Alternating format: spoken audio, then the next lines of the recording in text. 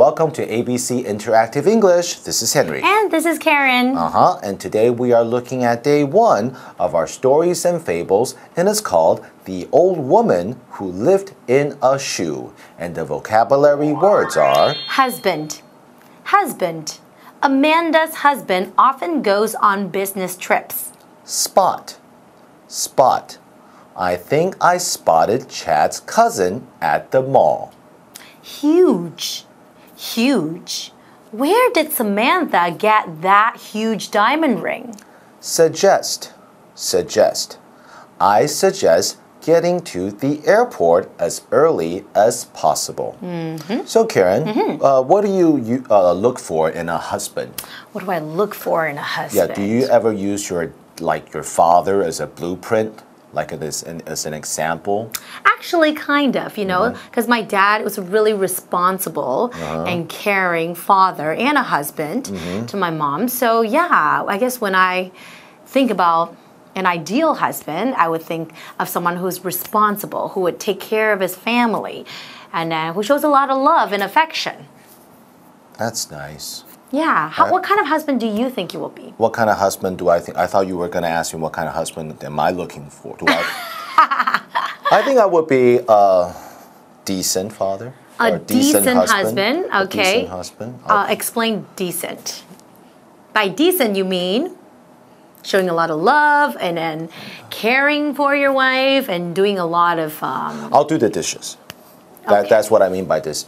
My decent. I'll do the dishes. Okay, so it's not like I'm a man, I'm not going to do any house chores. I promise I will do the dishes. Just the dishes. Just the dishes? Okay, maybe the laundry too. Okay. And sweeping and vacuuming? Come on, come on. Sometimes? Sometimes. Take turns.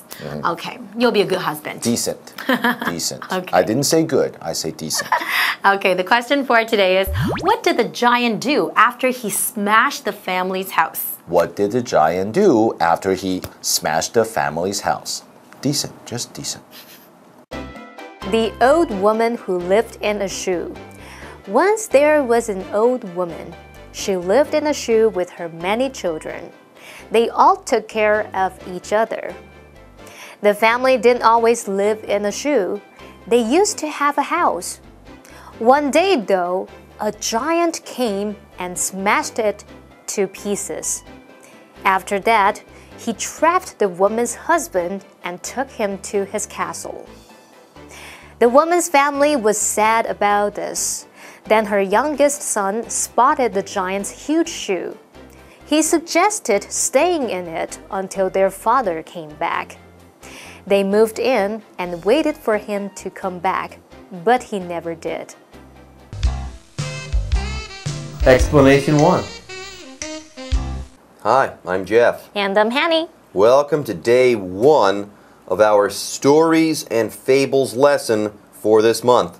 This month, we'll be reading a story called The Old Woman Who Lived in a Shoe. Wait a minute. Did you say shoe? I did. Are you saying that there was once an old lady who lived in a shoe? I am, for the purposes of the lesson. Now, did this lady ever actually exist? No. But stories, they don't need to be factual, right? Right? Right. Anyway, let's get down to business and start reading this month's story. Okay, the first line says, once there was an old woman. Right. She lived in a shoe with her many children. You heard that right, everyone. This old woman did not live in the shoe alone. Wow, what a terrible way for this family to live. Yeah, you would think that an entire family living in a shoe, you would think that that is terrible, or that would be terrible. But, Hanny, quite the opposite is true, or quite the opposite is the fact. Get this shoe-dwelling family was a loving one. They loved living in the shoe. There in the shoe, they all took care of each other. But Jeff, they live in a shoe. How happy can they be? Moreover, how did they end up living in a shoe? Good questions there, Hanny. Let's read on and see if we can't answer one of your questions. Get this. The family didn't always live in a shoe. Okay, in fact, they used to have a house. Well, Jeff, thank you for confirming my suspicions. But still, what happened to their home? Their original home? A giant came by and smashed it to pieces. A giant? What is going on here? Where did this giant come from? I have no idea, Hanny. I do know, though, that after he smashed the family's house, he... Stop right there, Jeff. Don't go any further. So you're saying you've had enough of this story? Has the strangeness of this story finally gotten to you? No, no, no. I stopped you because it is now time for the question of the day. Okay, the question is, what did the giant do after he smashed the family's house? After that, he trapped the woman's husband and took him to his castle. After that, he trapped the woman's husband and took him to his castle. And husband, everyone, is the first vocabulary word of the day. Husband. Husband. It's a noun. Married couples usually feature a man and a woman. In such a relationship, the man is called the husband and the woman is called the wife. Very simply, the husband is the male half of a married couple. For example, I now pronounce you husband and wife. 当当当当当当当当，现在我宣布你们结为夫妻。好 ，husband 这个单字是名词，它表示丈夫。例如 ，She met her husband at work. She met her husband at work. 她是在工作的时候认识她老公的。再看个例句 ，Nina's husband quit smoking years ago. Nina's husband quit smoking years ago. Nina 她老公呢，在几年前已经戒烟了。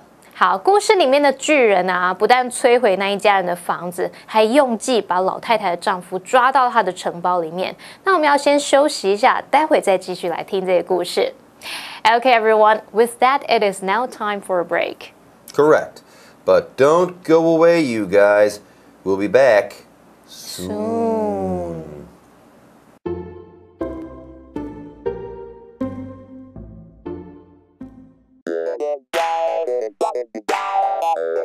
欢迎收看就爱讲英文，我是悠悠，我是季安。当我们在给人家意见的时候，除了直接给人家意见该怎么做，但是我们也可以反问的方式来提供更好的选择。反问呢，就是反问你何不干嘛干嘛干嘛的？你何不 okay, 对对对，那英文就是 Why not？ Why not？ 后面加动词原形。OK， 那它等于 Why don't you do something？Why don't you do something？ 比方说动词原形啊，比方说什么？这个客人呢，这 client 好会拖，都不回我的信，一都不回，搞得我很焦虑。焦虑就是 anxious。那你就直接打电话给他就好啦。我害羞。已读不回，对不对？直接卡电话，重要的事直接卡。你就 Why not call your client directly？ Why not call your client directly？ Directly 就直接拨电话给他。但是你知道，还有老板给了我一个新的任务，但我不太确定我自己可不可以胜任这个任务。胜任这个老板给的新任务呢？任务你就 handle 就是能够去处理什么东西呢 ？What the boss just assigned me。What the boss just assigned me，就是 handle what the boss just assigned me。那不一定是 boss 的，如果是你的主管，对不对 ？Handle what the manager just assigned me。Yeah。OK。那 assign 什么意思？就是指派。哦，不是 assign。他派什么东西给我做，这样对指派。可是我不确定啊。就前面加 I'm not sure。I'm not sure。所以 I'm not sure if I can handle what the boss just assigned me。I'm not sure if I can handle what the boss just assigned me. 对，简单简单。所以要鼓励，给对方一点勇气，该怎么说？志玲姐姐，加油！加油！你就 Why don't you 或者是 Why not give it a try? Why don't you? Why not give it a try? Why don't you give it a try? Why not give it a try? 啊 give it a try 你还可 Give 以 it a try 说 give it a shot， 什么意思？放手一搏。放手一搏 ，give it a shot， 然后试试看，对，就对不试试看对？就是冲，冲。走得掉啊，冲。对对对那除了这样还可以说什你么？还可以说 go ahead。走一个头对对对，就去吧，冲。 ，Go 对对 ahead 对。，要表白赶快表白，冲 go ahead 这样。没有那么简单，你说要放手，但我还是会害怕。别惊，我好你可 ，I've got your back。真的吗？对，如果对方会害怕，你说 OK， 有我在，别还的 ，I've got your back， 我会罩着你的 ，I've got your back。不要。好，让他自己在自己的小世界里面。我们来看一下今天的 live action。Yo, are you okay? I'm so anxious. The client isn't replying to my emails. Why not call him directly? Okay. And I'm not sure if I can handle what the boss just assigned me. Why don't you give it a try? You can do it. You can do it. And no. Take it easy, Yo-Yo. I've got your back. All right. You'll be fine. Okay. Explanation 2. Welcome back. Hanny and I are reading day 1 of this month's Stories and Fables. Our story is titled, The Old Woman Who Lived in a Shoe. Well, this is a strange story, everyone. An old woman and her entire family live in a shoe. They love each other and take care of each other while living in this shoe. They had a house once upon a time, but a giant came by and smashed it. Yep, that's what this story is all about. And we're not done. Everyone, there's more. This giant also took the woman's husband and locked him up in a castle. Unsurprisingly, the woman's family was sad about all of this. Well, they were sad, that is, until they found the shoe. Correct. Right after the giant had wrecked everything, her youngest son spotted the giant's huge shoe. There you go. Also, spot and huge are the second and third vocabulary words of the day. Spot. Spot. It's a verb. In this story, the verb spot has a simple meaning. If you spot something, you see that thing. You see something that might be difficult to see or which others might have failed to notice. But very simply, to spot something here is to see that thing. For example, he spotted a friend he hadn't seen in years in the crowd. 他在人群中看到一个许久未见的老朋友。那么 spot 这个单词在课文里面它是当动词，表示看见、瞥见。那通常是用来表达比较难见到的人或事物。例如 ，He spotted a fox in the woods. He spotted a fox in the woods. 他在森林里面看见一只狐狸。好，再看个例句。The woman claimed that she had spotted a UFO. The woman claimed that she had spotted a UFO. 那一名女子她声称她有看见幽浮诶。好，接着我们来学今天第3个单词是 huge. Next up, we have the third vocabulary word of the day, huge. Huge. Huge. It's an adjective. If something is huge, this thing is really large or really big. This thing might even be enormous or gigantic. For example, the bus driver is huge. 那一位公车司机身形壮硕，他非常高大。那么 huge 这个单字它是形容词，就是用来形容很巨大的、很庞大的。例如 ，There's a huge tree in front of the temple. There's a huge tree in front of the temple. 那一间寺庙前面有一棵非常大的树。好，再看个例句。The band's first album was a huge success. The band's first album was a huge success. 那个乐团它的第一张专辑呢是大成功，非常成功。回到故事里面，老太太的丈夫被巨人抓走了，那全家人都很伤心。后来老太太的小儿子就发现巨人的鞋子，巨人的鞋子当然是很巨大，大到可以住人。那于是这家人就搬进去住了。Well, it wasn't long before the family moved into this shoe. In fact, right after the youngest son of the woman spotted the thing, he suggested staying in it until their father came back. And the rest is history, so to speak. That's when they started living in the shoe. Anyway, suggest is the final vocabulary word of the day. Suggest. Suggest. It's a verb. To suggest something is similar to giving a person some advice. If you suggest something to someone, let's say, you recommend something in the hopes that this person will think about doing this thing. For example, I suggest you move into the shoe, Mom. Okay, let's do it, son. 妈妈，我建议你搬到鞋子里面住。好，如果平常我们对妈妈说这句话，应该会被揍吧 ？Suggest 这个单字它是动词，表示建议、提议。那常见的用法是在 suggest 后面接名词或是动名词。例如 ，He suggested taking a walk after dinner. He suggested taking a walk after dinner. 他提议晚餐后去散步。好，另外一个常用的句型是 suggest 加上 that 主词 should 原形动词，那其中的助动词 should 可以省略不用，只留下后面的原形动词。例如 Jeff suggested that I buy a tablet rather than a laptop. Jeff suggested that I buy a tablet rather than a laptop. Jeff 老师建议我买平板电脑，不要买笔记型电脑。他觉得平板携带很方便，随时都可以用平板来工作打发时间。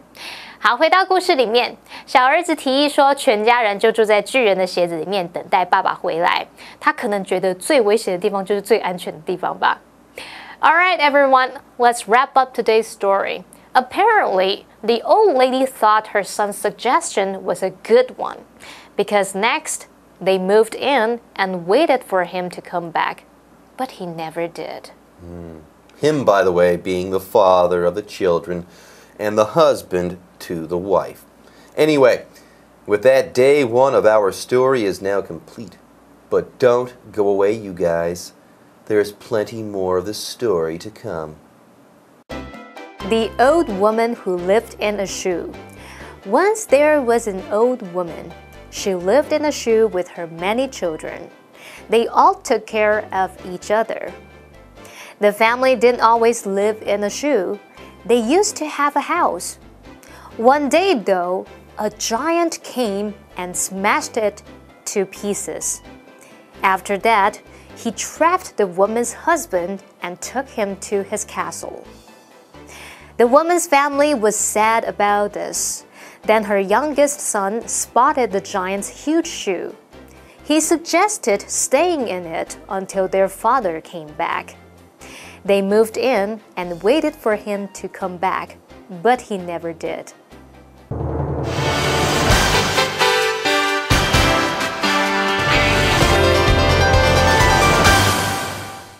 各位观众，欢迎收看《全民说英语》，我是 Daphne。今天我们总共要学习3则文法。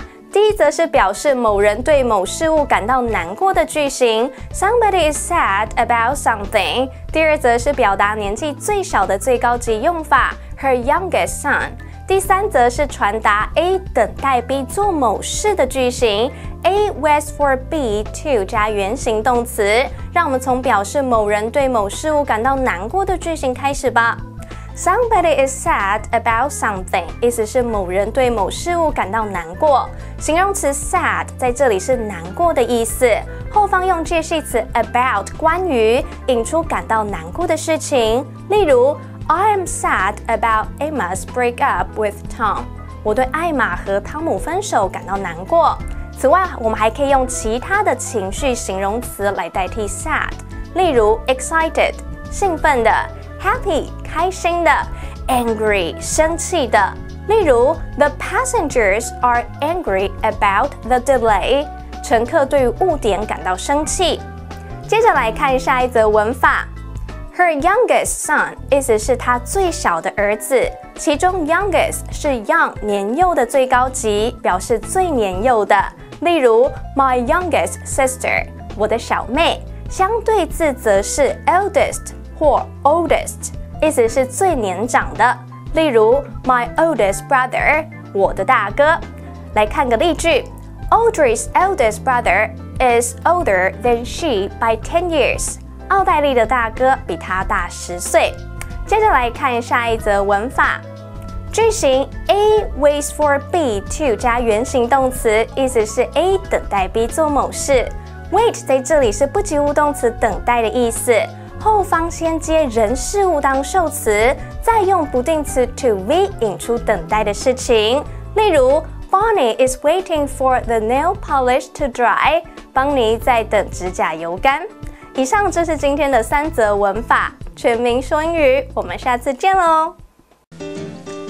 A sentence a day. Hi everyone, welcome to A Sentence a Day with me, Karen. 这个月呢，要跟大家聊的呢，就是在你租房子或者是租公寓的时候会用到的一些英文。今天要讲的句子呢，就是当你在租房子的时候，就会跟人家谈到月租金，对不对？那今天的句子就是月租金是1500元。这一句英文应该要怎么说呢？你可以说 The rent is $1,500 a month. The rent is $1,500 a month. So whenever you want to rent an apartment, okay, or rent a place to stay, rent a condo or a townhouse, of course you have to talk about the rent, which is the monthly payment for your landlord. Now, in today's case, the rent is $1,500. So we're probably talking about US dollars or Canadian dollars, okay? Because that makes more sense as a monthly payment. So whenever you want to go rent an apartment, it's important to talk about the rent, okay? Now, the sentence for today is, the rent is $1,500 a month. The rent is $1,500 a month. And we'll see you next time. Bye-bye.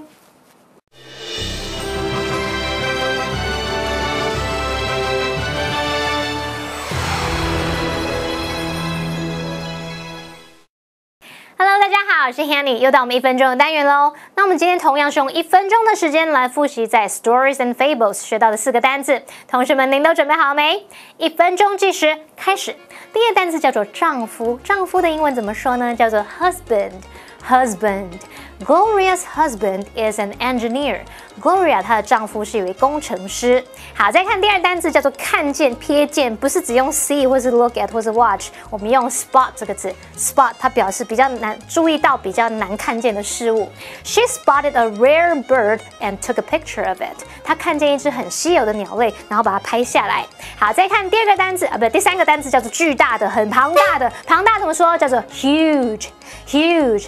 There's a huge teddy bear in the lobby of the hotel. 饭店的大厅有一只超大只的泰迪熊。再看第4个单词叫做建议，我们有学过 advice 这个字叫建议，我们来学另外一个叫做 suggest。suggest 也是建议，是当动词。I suggest that you take the airport MRT to the airport. 我建议你搭机场捷运去机场。好，太好啦！我们在1分钟之内已经顺利的复习完4个单字，同学们表现很棒哦。那回去一定要多多复习，多多造句练习。今天的ABC Interactive English 到此为止，下次见喽，拜拜。